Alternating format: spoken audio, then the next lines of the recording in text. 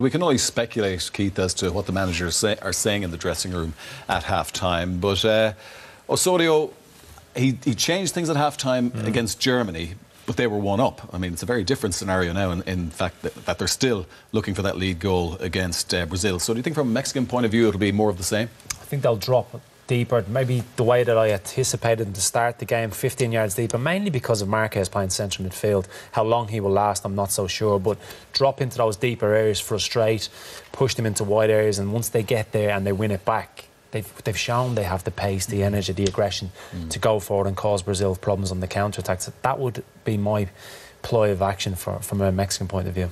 And, you know, when we're dealing with the great teams, Hope, we always expect them to have another gear to shift into. But Brazil will have to up the tempo a little bit in the second half, won't they? And I believe Brazil will up the tempo. I think we're going to see more opportunities on goal, more individual brilliance from players like Neymar.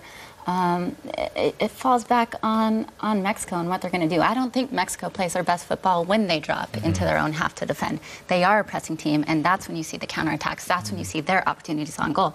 So it's going to be difficult because do they have the legs to continue to press for the next 45 minutes? We don't know, but I do expect more chances from Brazil. Yeah, just on that point, Richie, do you think the onus is actually now on Brazil to change things? That Mexico will be quite happy once the energy levels, they can keep the energy levels up there.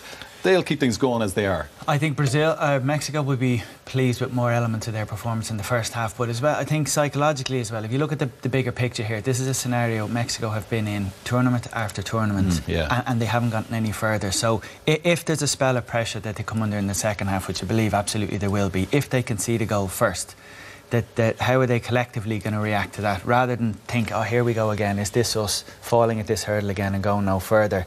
And will they be able to play in a way that was consistent with the pre-game comments from all the players, which wasn't about, you know, the burden of expectation or the weight of previous generations' failures? It was, well, this is an opportunity. This is a chance for us to do something that hasn't been done, rather than sit there and go, well, this is Mexico, we go no further. So if they concede, the reaction, psychologically as much as football-wise as well, will be fascinating to watch. OK, well, we have to remember that Mexico have only reached the quarter-finals of the World Cup when they were the host, I should say, of the tournament.